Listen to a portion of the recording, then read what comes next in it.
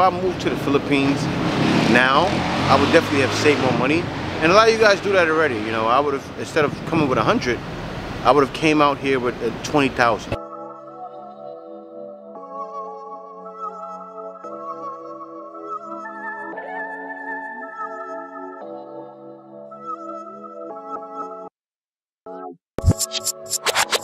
Hey, what's up everybody? It's me again, the Black Filipino TV.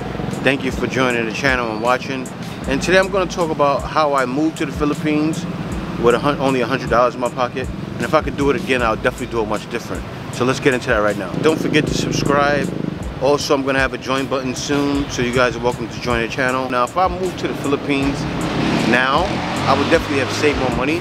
And a lot of you guys do that already. You know, I would have, instead of coming with 100, I would have came out here with 20,000. That would be my limit. I wouldn't come with no less than $20,000. The reason why at the time the dollar was high and 20,000 was around 1,000,000 pesos. So with 1,000,000 pesos, you know, you can come out here and do a lot of things that you need to do, and also you don't have to necessarily work right away. See, now when I first came, you know, I wasn't retarded. Of course, I'm not a dumb person. You know, I was getting paid the next day. I knew when I arrived that the next day I was getting $600, so I was fine. And also I spent a lot of money on other things to make sure I was situated before I left the US. So I definitely would have saved up more. I would have made sure I got a better condo. Now when I first came, you know, the condo, it reminded me of like New York in the 90s, or not even 90s, I'm wrong. It reminded me of New York in the 70s and 80s. So New York in the 70s and 80s was very rundown, and that's how it was in this particular condo.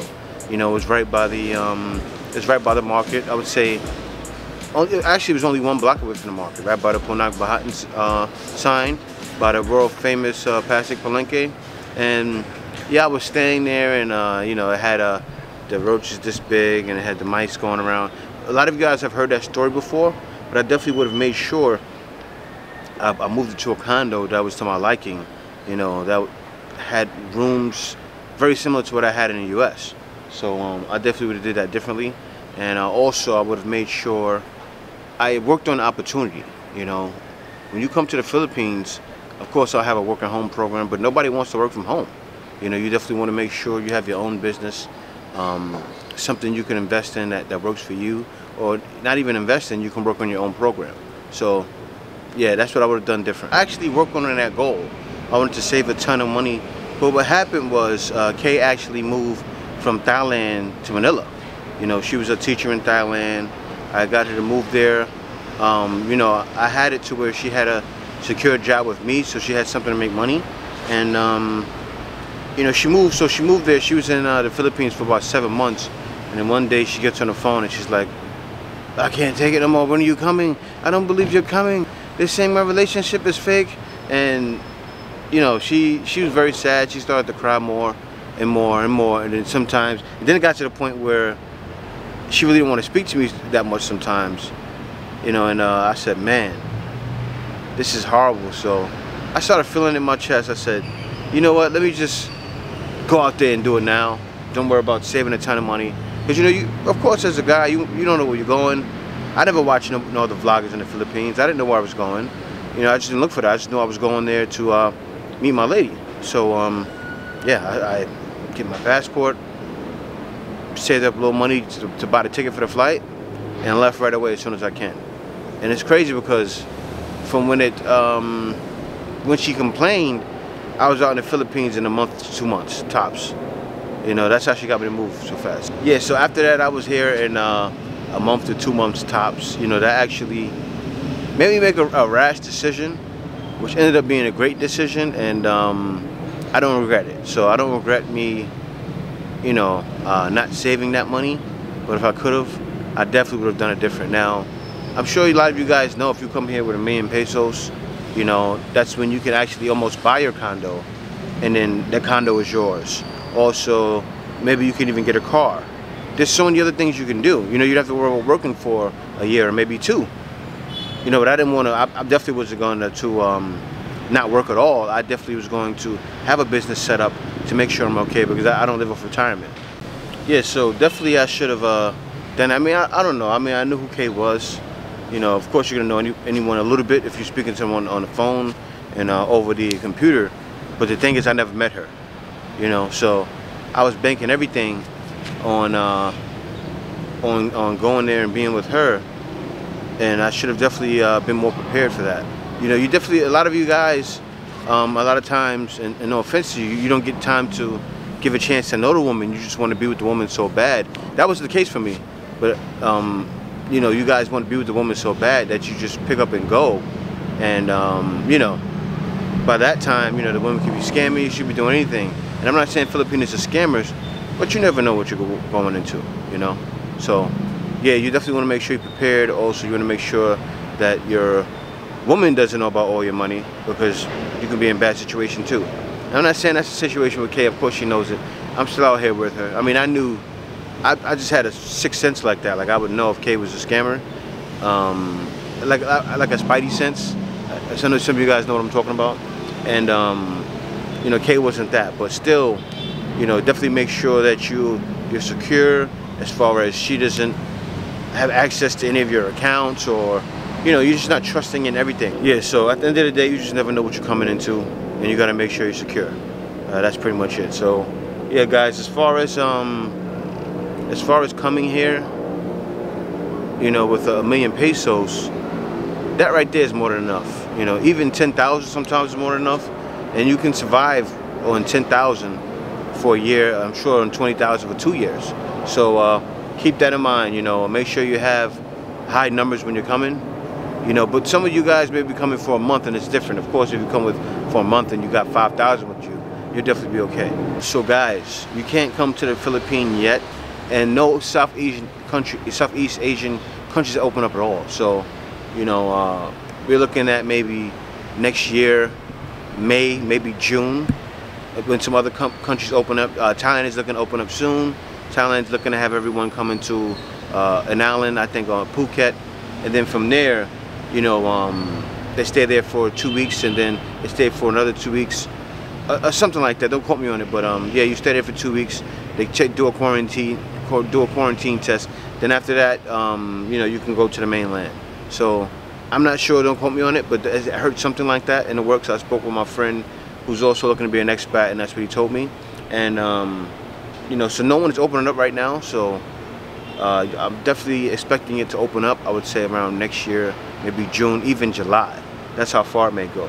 So yeah, that's the perfect time for you to save up your money. You know, you start saving now, and by that time comes, you got 15,000, 20,000. So yeah, so guys, I also want to talk about the price of tickets right now. And guys, take a look here. Let's see it. So as I just showed, the Philippines will be looking to open around June of 2021. So here are the flights that I find so far. So see here, this is leaving out of LAX, and it's going to be 33 hours on the flight, and this is $849 round trip. You should have the different prices. You know, $853, $855. If you want a shorter trip, you can take this trip here, 17 hours from LAX, and then from NRT to Manila, $954 round trip. So that would be more of a desirable flight for me. That's what I would take. Also, this one here looks good, Nippon Airways, because you definitely want to make sure, you know, you're not flying for 30 to 40 hours. So even here, 19 hours, one stop. This is the more desirable flight that I would take here. Even this one and this one. So these are the prices now. I wouldn't suggest you to book it now. I'll make sure to find out if the Philippines is going to be more solid on the exact date. And then always look out for changes. So I believe that you can actually reschedule this flight if necessary. But that's what it is right now. And these are the prices for round trip. Alright, so this is the thing. If you're married to a Filipina and you have a permanent resident visa, you can come in and out of the country without a problem. So all you guys that are married to Filipinas, just get your permanent resident visa. You should be fine. But other than that, no, you can't just come in the Philippines because you're married. If you don't have that permanent resident visa, it won't work. So get your permanent resident visa. I'm actually getting mine soon. Yeah, guys, so I want to thank you for watching this video. Thank you for being a supporter of me. If you haven't subscribed yet, click the subscribe button right under the video. Do it. Show me some love. You know, I just want to thank y'all for continuously being supportive. And also, pretty soon, I'm going to have my join button up.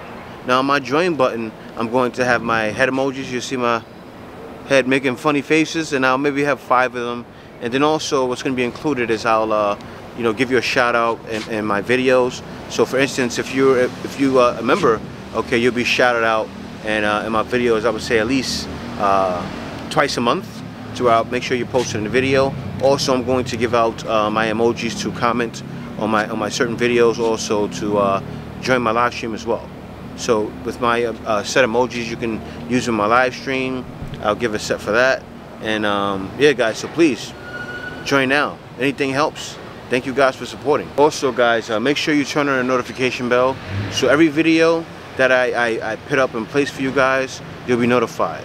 Now the way to do that is to click the notification bell and then send it to all. And once it's set to all, you'll receive all of my notifications. Because I know before a lot of you guys were saying, hey, Jay, you haven't been making videos for a year. I haven't seen your videos for a year. But the reason why is because you probably weren't subscribed and you didn't put all the notifications on. So let's do that, guys. I know you want to see my videos. Join my channel. If you want to support me, make sure you join. Also, please make sure that you subscribe to the friends of the channel, Katie Experience, who's my honey boo, myself, the Black Filipino, and also J&K in the Philippines. Hello everybody, I just want to thank y'all for watching this video. Make sure you subscribe. If you want to receive more notifications, you're welcome to click the notification bell and change that to all. Now, if you like my content and you want to see more, watch this video right here. You're gonna love it. I'm telling you, you're gonna love it.